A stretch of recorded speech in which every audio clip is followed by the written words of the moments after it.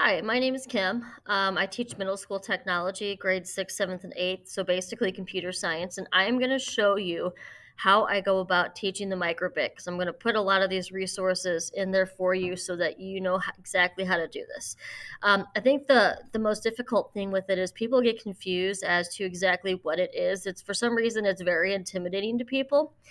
Um, so I'm going to show you how I go about teaching this to my classes and hopefully give you a better understanding of how this works.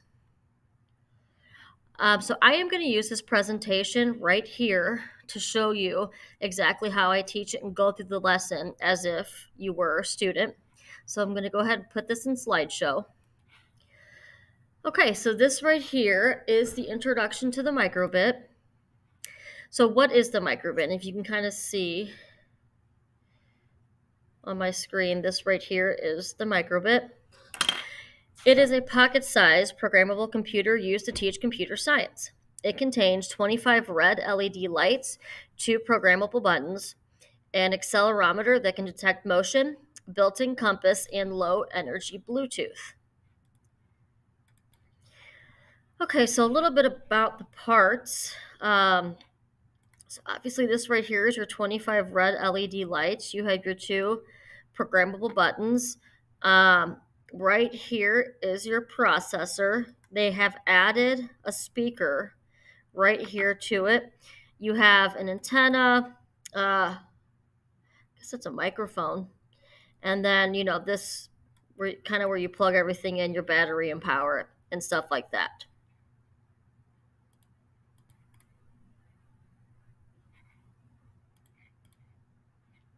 Okay, so I don't take the time because the microbit is a computer. It's a mini computer. It's a cheap computer, but it only holds 1 program, but it is a computer.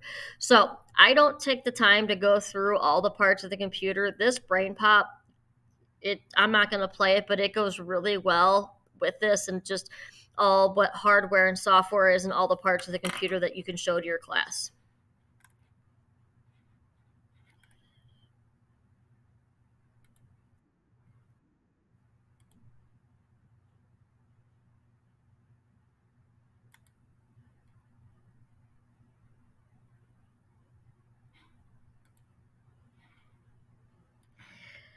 So right here, these are just some basic coding terms that you can use with that have to do with coding.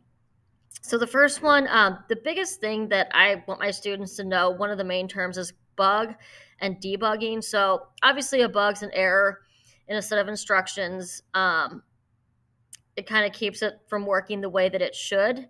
However, the process of finding that error is called debugging. I also go over the terms computational thinking with my class, which it is kind of a wordy definition, but simply put, it is breaking a problem down to manageable parts. And there is, if you have brain pop, there is a brain pop on computational thinking if you wanted to ever show that one. And then here's just a visual of what computational thinking is. So then after you go through all of that, you can pretty much say, okay, so the microbit's a piece of hardware. You use it to make software or code. And you use algorithms to tell the computer or the hardware what to do. So the algorithm is basically, it's a set of instructions. It's like a recipe for cooking. It's the same thing. It gives you the step-by-step instructions. Okay, so now here is the activity for the microbit. What you are going to do is you are going to go to Microbit. Basically, it's Microbit Make Code Editor. So I'm going to go ahead and try and show both of these. And I will say something I do like about the microbit is you can do a block editor. You can do JavaScript or Python for those students that want to challenge themselves. So this right here is the Make Code Editor. And then what I have them do is a simple happy, sad face activity because the biggest thing is students have a really hard time, at least my students do, downloading the program to their computer and then getting that program to their device. So that is, for some reason, that is just like the biggest hurdle. So the first program I do is only like 4 lines of code. So you go to the Microsoft Make Code Editor. And then what I have them do, and I'm not going to go through this real slow.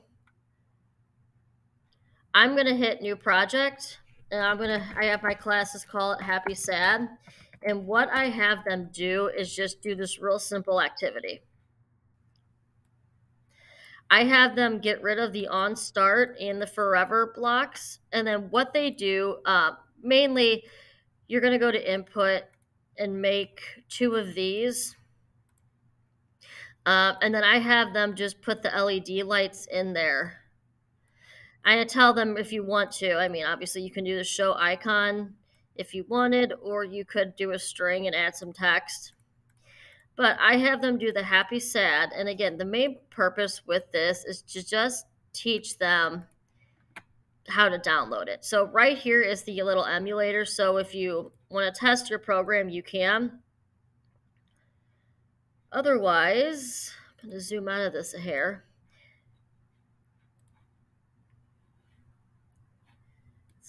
I am going to hit download. It's hard to see on my screen.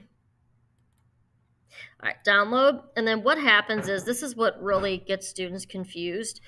They don't understand. They hit download and they go, okay, well, I'm going to click on this. No, it's not going to open it because it can't open the file. The file is a .hex file.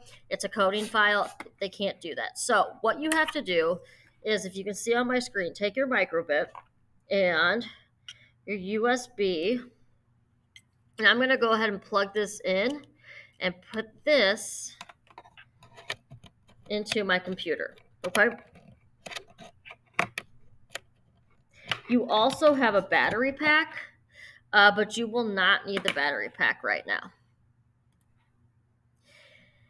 Okay, so that's plugged in. I am going to go to the bottom, which is a file explorer, and open this little window. And then what I tell students is, I ask them, where did you download this? And they can usually say downloads. And then they try and open it again, and it doesn't work. Because the main thing that they don't understand is, right now, all your computer is doing is acting as a power source for the Microbit. It's really not doing anything but powering that. The program's on your computer, but you're trying to get it to the Microbit. So I'm going to take my Microbit file, so in my downloads, and drag that right here to the Microbit.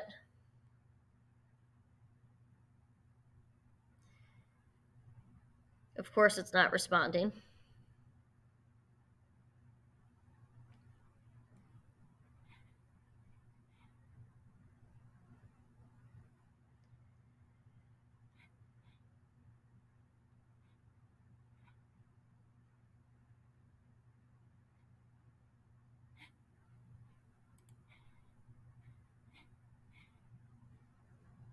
All right, let's try. There it goes. All right, so download, and when that is complete, it should be good to go. So then what you can do, and I tell them, like, obviously, so now that it's downloaded,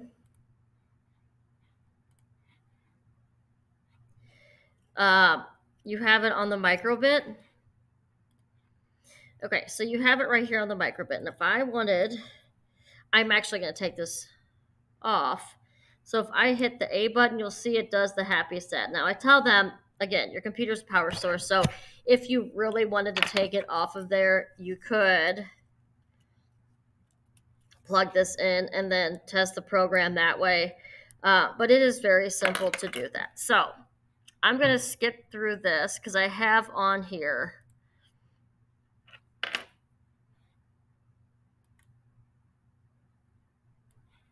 the entire activity, so that you can go through that with your classes, and it should have everything you need. But if you wanted to do more with it, you can always go right here to the Microbit. It's Microbit Make Code. And they have a lot of activities that you can do. And really, within the Microbit Make Code, like even on their main website, they have a lot of different activities that you can do with it as well. So you can check that too, because there's a lot that they have for it, if my computer ever loads. So you can kind of look through it and there's a ton of activities. I will say this really quick. I did put a little note right here. The one thing I found is the best place as at the moment to purchase this would be Spark Fun. I know there was a lot of shortages with the micro or with just anything that had a chip on it. So Microbit, Spark Fun has the Microbit, and they will let you back order, which others would not. So, like, I have back ordered this before. And again, I put that link right down here at the bottom for you. But you definitely want the Go bundle. It has the battery pack, the USB, batteries, just basically anything you need to get started. It has that for you. Right now, I think, and really the prices don't fluctuate on these. They have a large pack of these that you can purchase. This Go Bundle Club for 180 bucks. I don't remember what shipping or tax was, but you can back order these again and it will just show up. So I do like that because if you look on Amazon, these are like 30 bucks a pop right now. So hopefully that helps you teach the microbit with your classes. And if you have any questions, you can always kind of shoot me a message or something.